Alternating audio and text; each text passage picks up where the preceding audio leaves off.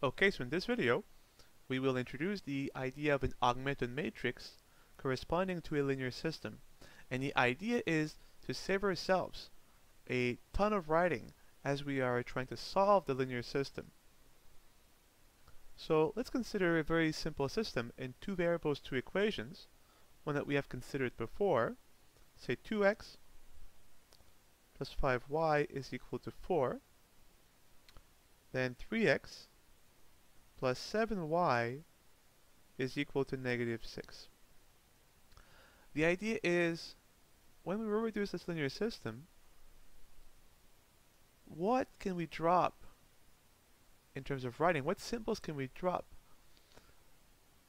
As long as we are consistent, if you think of it, a linear equation always looks the same. It's always some real number multiplying a variable plus some other real number multiplying some other variable and so forth. So it's always plus in the middle. So right away, we can drop the pluses. So let me rewrite this quite shortly, and I'll scratch off what we can remove.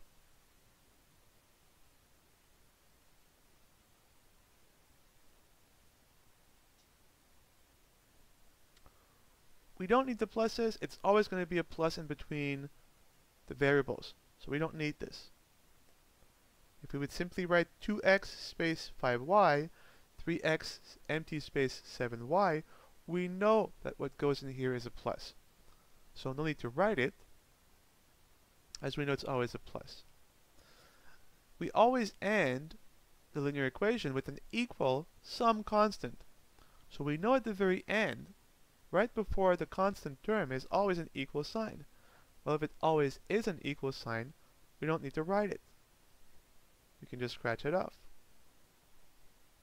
And now if you think of it, we can do one last thing. If we are consistent in how we order the variables, say all of the x's first, then all of the y's second, and so forth, if we had more variables, we can also drop the variables.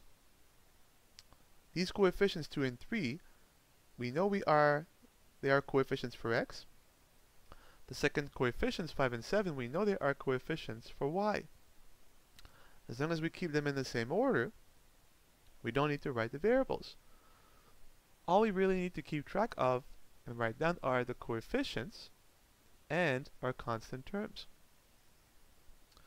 And this will be now what we call the augmented matrix of the linear system. Let's see, we have our coefficients 2, 5, 3, and 7. We have our constant terms 4 and negative 6.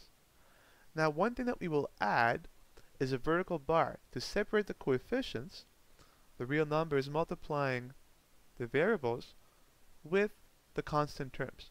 So the equal sign will be replaced by a vertical bar. To make this look a little better, we'll just add 2 square brackets on the left and on the right of it.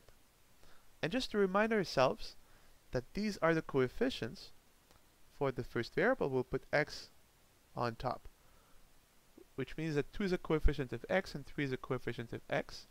And here we'll obviously add y, as 5 and 7 are the coefficients of y. And that's it. This is the augmented matrix of this linear system.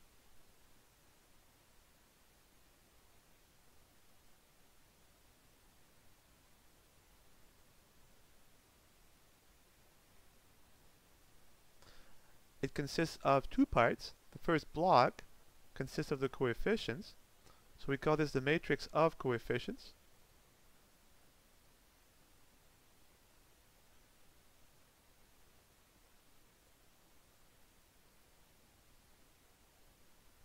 All a matrix is a rectangular array of numbers. The first block is the matrix of coefficients. The second part is a single column, and it contains the constant terms.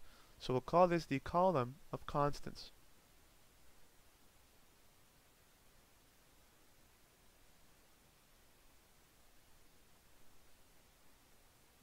And that's it.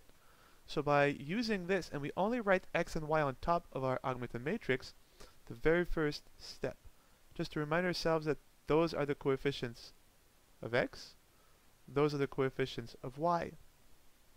And that way we don't write the pluses, we don't write the equal signs, and we don't write x, x, y, y every time.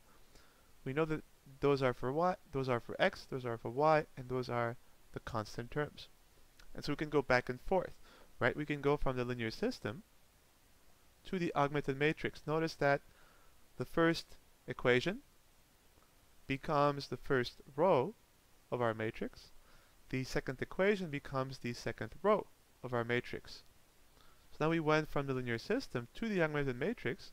We could go backwards. We could go from the augmented matrix back to the linear system by rewriting the rows by their corresponding equations. So think of what the first row would become. This would be 2 times x. Empty space is a plus. 5 times y. The vertical bar means the equal sign. 4. Second row will give us the second equation. 3 is a coefficient of x, so 3 times x. Empty space plus. 7 is a coefficient of y, so plus 7y. The vertical bar is an equal sign. Negative 6. And that's it.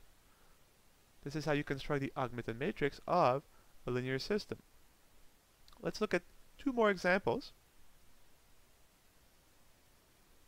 What if we had 2 equations and 3 variables?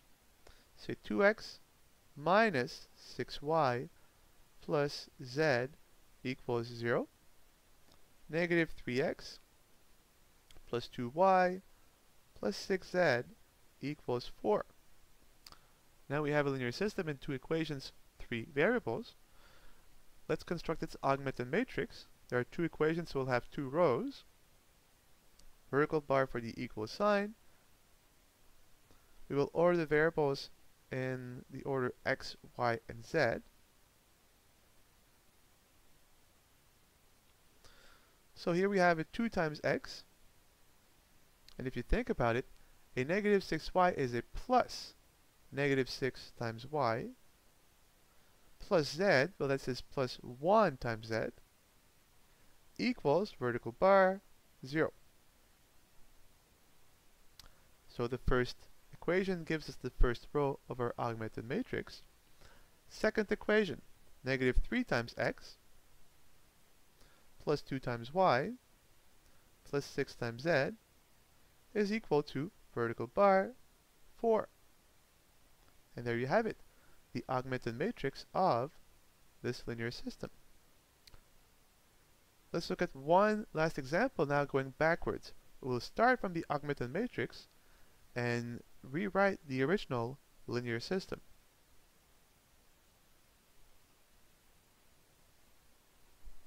Suppose we have a matrix where there are 3 rows and 3 variables, x, y, and z.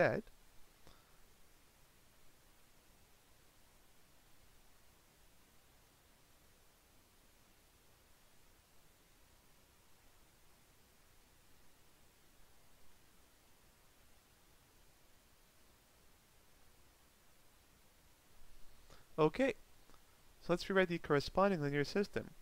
One row, as we've seen, gives us one equation.